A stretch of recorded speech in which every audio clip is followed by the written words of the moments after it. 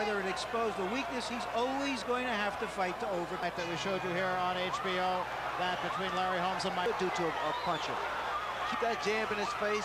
And he just was a little bit lazy, especially in the later rounds. So I had the same experience when I fought my first 10 round in Baltimore. Easy or lying? What is your adrenaline? It's that anticipation. Fighter. They say heavy-handed like George Foreman, but much faster than George Foreman. He's complaining about the head of Mike Tyson. In fact, he credits Customato with his career period. That was about a three-punch combination by Mitch Green. And you have to make a guy like Mike Tyson respect you. Good uppercut there by Tyson. Another thing that Mitch Green is doing, he's trying to tie up. That's why you got to come back punching like that. How you feel? Great. All right. Give me a little water. Even. You understand? Wu style, holding the gloves up close to the face. Customato's former pupils, I'm sure Larry Merchant will talk a little more about. And you'll see that that's what Tyson tried. But as far as how solid those punches are, there's no comparison. Now Mitch Green's corner tell him, tie him up in there. Watch the left hook of Mike Tyson land. Every time Mitch Green moves backwards. The other thing that strikes me, Ray, is that Mike Tyson just seems to be right on top. You notice time and time again, that left hook and those little short shots. You notice that there is no mouthpiece, a lot of leverage, the body shots. Watch for the left hook. And he did draw a warning from Luis Rivera, the referee. A very impressive round. Getting all of his shoulders. What's up? Give me the snap. Blood. Get him on the outside. Hold it. And again, Mike Tyson bolting out of his corner. That's exactly what Green's corner. Green has been bleeding from inside. Tyson's fight, trying to fight him inside, trying to exchange him to the mouth.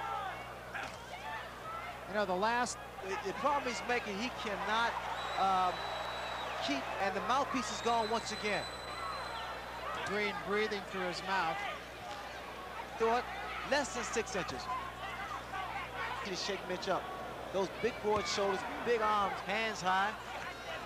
He works his way in rounds, so there's no need for him to slow down. The momentum. Got a long reach, but he doesn't use it. Not working the mind. If you're doing Active punches.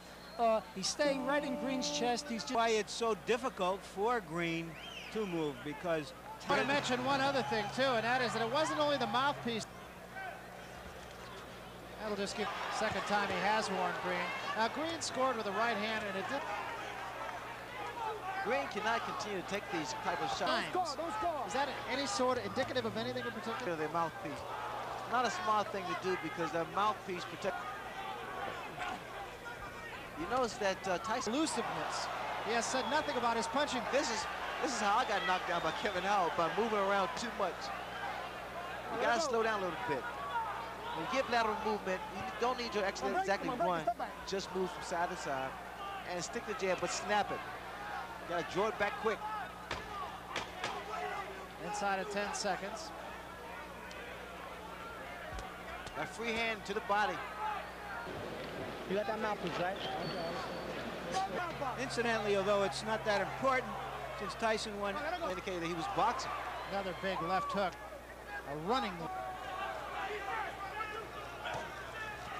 This fight, he fought hard for about 5 rounds, and then he seemed to coast a little. He learned in talking to some of the people he fought. Look at here. The reason you tie a fighter up is to at least Mitch Green. Got respect from Mike Tyson, mainly because he's not good, beautiful uppercut. Said, yeah, about a year ago, I was hit by a truck. Very good. You hear me, Floyd? Stay busy on this guy. If you stay slapping some clothes on a rock, just nothing happened. Look, you notice the jab, the powerful jab of Tyson. Mitch Green, he has a durable chin. He's taking some tremendous. right, step back. Another big left hook. It seems to me that he wants to just walk away. Let it go.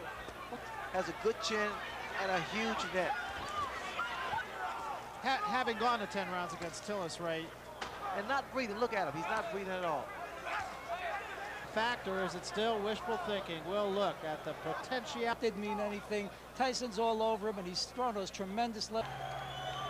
And he finished with about a third of a tank of gas. There again, Mitch Green is throwing his. He's moving forward, staying aggressive, getting inside. You got guys that, especially like a Mitch Green or Quick Tillis.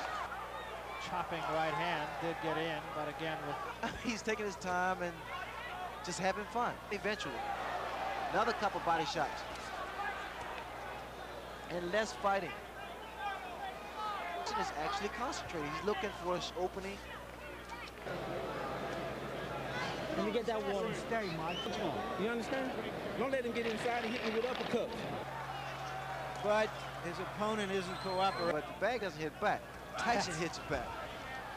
A little bit more leaning going on in this round. He would throw, Tyson would throw more punches. By Mitch Green. His best rally of the fight right here. For Tyson. And now with good body shot by Mitch Green. Now we're seeing a different Mitch. It's just, there was his right hand.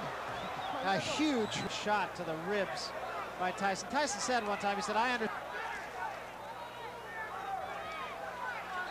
See the body shots. Indicates that his management wants to get him Mitch Green has to keep those hands up. One would have the feeling that Mitch Green will not be. Let it go. Short, so he has a tendency to loop his punches. He's just taking advantage of every opportunity. He performs the fact that he's remained composed. Watch it. Him up. He's holding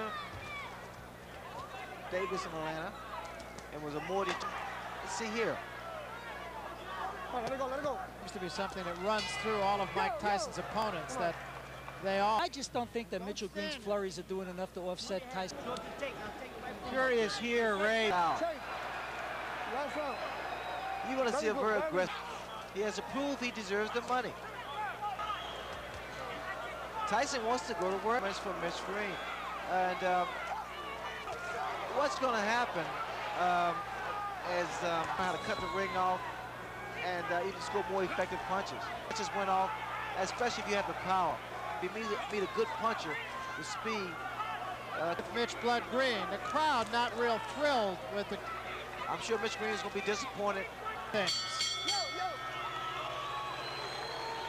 Perhaps not being quite as accommodating to Mike Tyson as Tyson. Did a lot of holding on and not effective. Let's take a look then at Harold Letterman's card. Tyson perhaps would have liked.